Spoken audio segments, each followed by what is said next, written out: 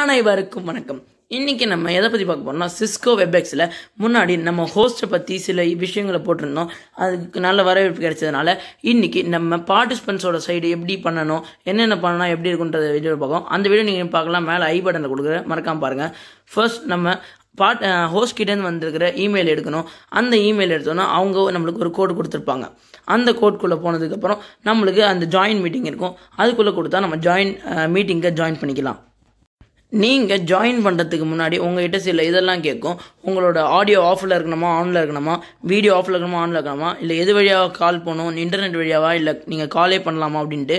நீங்கள் வேணும்னா உங்களோட ஆடியோ பிளாக் கலரில் இருந்ததா அது ஆஃப் இல்லைன்னு அர்த்தம். அதுவே ரெட் கலரில் இருந்ததுன்னா ஆஃப் ஆகிருக்குன்னு அர்த்தம். அதுவே வீடியோவும் அதே மாதிரி தான், பிளாக்ல இருந்தால் ஆஃப் இல்லை, ரெட்டில் இருந்தால் ஆஃப் ஆகிருக்குன்னு அர்த்தம். அது அங்கேயே மேலே காட்டியும் ஒரு மைக்ரோஃபோன் இஸ் மியூட்டட், நான் மியூட்டட் அப்படின்ட்டு. உங்களுக்கு இதெல்லாம் ஓகேனா நீங்கள் அடுத்து ஜாயின் பண்ணிக்கலாம்.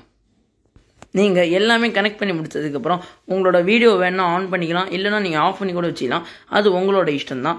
அதுக்கப்புறம் உங்களை ஹோஸ்ட்டும் இருக்கிற பேஜுக்கு அது கனெக்ட் பண்ணி உங்களை கொண்டு போயிடும். அப்படி கொண்டு போனதுக்கப்புறம் உங்களோட ஆடியோ கனெக்ட் ஆனதுக்கப்புறம் ஃபுல்லாக கிளியராக விஷுவல் வந்துடும். இப்போ நீங்கள் பேசுகிறது அவங்களுக்கு கேட்கக்கூடாதுன்னா கீழே இருக்கிற அந்த மியூட் பட்டனை கிளிக் பண்ணால் அது மியூட் ஆகிடும். அது ரெட் கலரில் தான் மியூட் ஆகிடுதுன்னு அர்த்தம். மேலேயே மெசேஜ் வரையும் ஒரு மைக்ரோஃபோன் இஸ் மியூட்னு அதை நீங்கள் அன்மியூட் பண்ணிடலாம். அவங்க பேசுறது கேட்கக்கூடாதுன்னா உங்களோட ஃபோனில் இருக்கிற வால்யூம் ப்ராக்கர்ஸ் கீயை வச்சு அதை கண்ட்ரோல் பண்ணிக்கலாம். உங்களுக்கு வேணா ஃபுல்லாக கம்மி பண்ணிக்கலாம், வேணா ஃபுல்லாக அதிகப்படுத்திக்கலாம். இது உங்களோட கண்ட்ரோலில் தான் இது ரெண்டுமே இருக்கும். ஹாஸ்டோட கண்ட்ரோலில் இது வராது. நீங்கள் அதுக்கப்புறம் உங்களோட ஸ்க்ரீனை ஷேர் பண்ணணும்னா கூட நீங்கள் ஷேர் பண்ணலாம். ஹோஸ்ட் மட்டும்தான் ஷேர் பண்ண முடியுமா அப்படின்ற இது கிடையாது. நீங்கள் கூட ஷேர் பண்ணலாம். இங்கே ஷேர் கண்டென்ட் இருக்குது பார்த்தீங்களா, கீழே 3 டாட் எடுத்ததுக்கப்புறம் அதை நீங்கள் கிளிக் பண்ணணும். அப்படி நீங்கள் கிளிக் பண்ணதுக்கப்புறம் உங்களை ஒரு இதுக்குள்ளே கொண்டு போகும். நீங்கள் உங்கள் ஸ்க்ரீனே ஷேர் பண்ணலாம், பாக்ஸ் அதாவது இதெல்லாம் உங்கள் ஃபோட்டோவை ஷேர் பண்ணலாம். நான் ஒரு ஒயிட் போர்டை ஷேர் பண்ணுறேன். ஷேர் பண்ணி அதில் நீங்கள் என்ன வேணுமோ அதை நீங்கள் எழுதிக்கலாம்.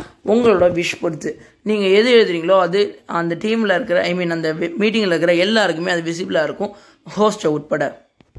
அதை சேவ் பண்ணணும்னா நீங்கள் சேவ் பண்ணிக்கலாம். இல்லை சேவ் பண்ணாமல் நீங்கள் எழுதி முடிச்சிட்டிங்கன்னா நீங்கள் சேவ் பண்ணாமல் வெளில வந்துடலாம். எல்லாருக்கும் அது காமிச்சிட்டு தான் இருக்கும். திரும்பவும் நார்மல் ஸ்க்ரீன் போய்டும். ஆனால் இது ஹோஸ்ட்டால் கண்ட்ரோல் பண்ண முடியும். நீங்கள் பண்ணுறதை ஹோஸ்ட்டால் தடுக்கவும் முடியும். அதை தெரிஞ்சுக்கோங்க. அதுக்கு அடுத்து நீங்கள் பார்த்தீங்கன்னா ஷேர் ஸ்க்ரீன் மூலமாக உங்களோட ஃபோட்டோஸ் இதெல்லாம் கூட ஷேர் பண்ணலாம், டாக்குமெண்ட்ஸ்லாம். நான் இப்போது ஃபோட்டோ ஷேர் பண்ணி காட்டுறேன் பாருங்கள். ஃபோட்டோ ஷேர் பண்ணதுக்கப்புறம் எப்படி வருதுன்றதை இப்போ பார்ப்போம். நம்மளோட கேலரிக்குள்ளே போய்டும். நம்மளோட கேலரிக்குள்ளே போனதுக்கப்புறம் நம்மளுக்கு வேண்டிய ஃபோட்டோஸை நம்ம செலக்ட் பண்ணிக்கணும். அப்படி செலக்ட் பண்ணதுக்கப்புறம் அந்த ஃபோட்டோ அதில் விசிபிள் ஆகும். இந்த மீட்டிங்கில் இருக்கிற எல்லாருக்குமே இந்த ஃபோட்டோ விசிபிள் ஆகும்.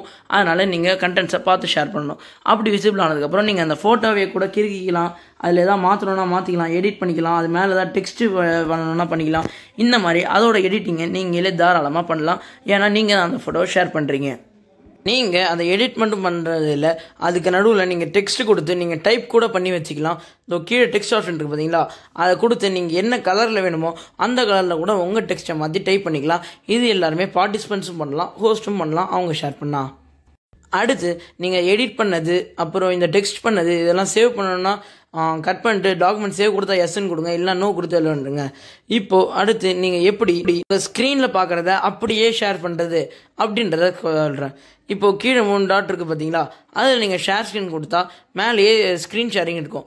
அது நீங்கள் பெர்மிஷன் ஆக்சஸ் கேட்கும், அலோவ் ஓவர் அதர் ஆப்ஸ் கேட்கும். நீங்கள் அதுக்கு பெர்மிஷன் கொடுத்தீங்கன்னா அந்த பெர்மிஷன் ஆக்சஸ் ஆகும்.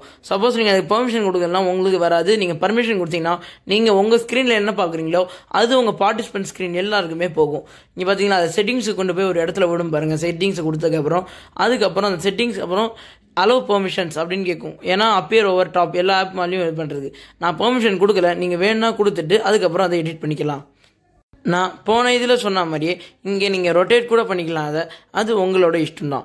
அதுக்கப்புறம் நீங்கள் பார்ட்டிசிபென்ட்ஸ் கிட்ட போயிட்டு ஏதாவது கேள்வி கேட்கணும், உங்களுக்குலாம் வேணுமா ரைஸ் ஹேண்ட் பண்ண சொன்னீங்கன்னா கீழே ரைஸ் ஹேண்டுன்னு இருக்கும் பார்த்தீங்களா, அதை கொடுத்தீங்கன்னா நீங்கள் உங்களுக்கு ஒத்துக்கிட்டதா அந்த மாதிரிலாம் கூட ஆப்ஷன் இதில் கொடுத்துருக்காங்க.